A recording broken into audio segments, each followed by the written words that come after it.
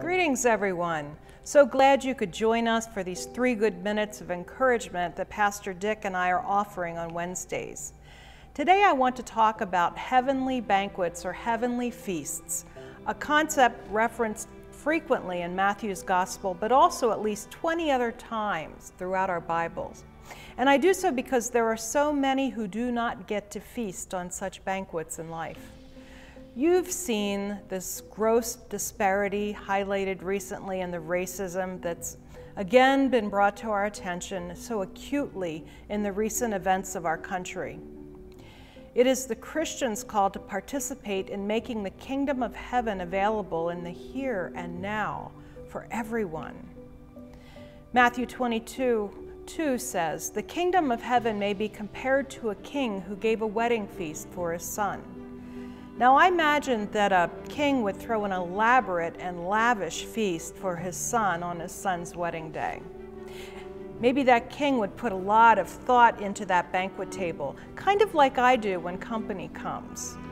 Preparing a dinner for company, I admit, gives me a great deal of joy. First, I cover my table with the Belgian lace I bought in Bruges. Then I take out my best china from my china cabinet.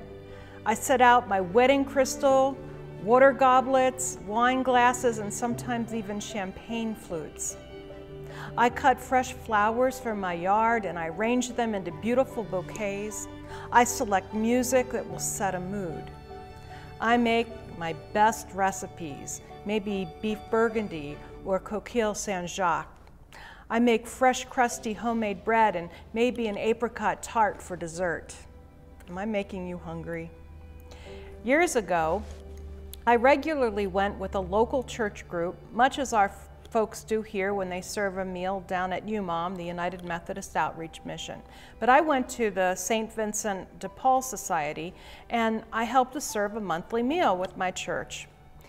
On several occasions, I took my then young daughter along so that she could participate.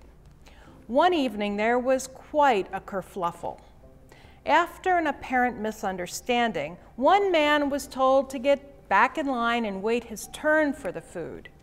He got angry and he threw the tray with the plate and the glass and the cutlery that he was holding way up into the air. Then in one shattering moment, everything came clattering and splintering down around him. He screamed obscenities and stormed out the door.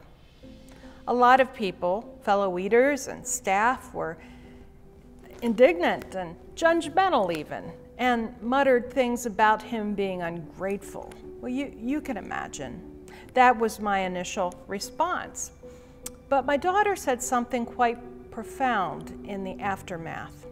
"You know, Mommy, maybe he was just upset. Look at this place. It's ugly. The walls are scuffed and gray. There is nothing pretty here. The food is plain. There is no lace on the table or nice dishes like you have.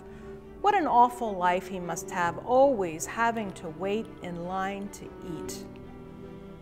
The supper of hot dogs and beans wasn't anything like what a king would provide as a wedding feast for his son.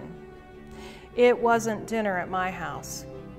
This meal was adequate, yes, but it wasn't extravagant as God wants for the least of these, for the prodigals who return home, for the ones who are poor.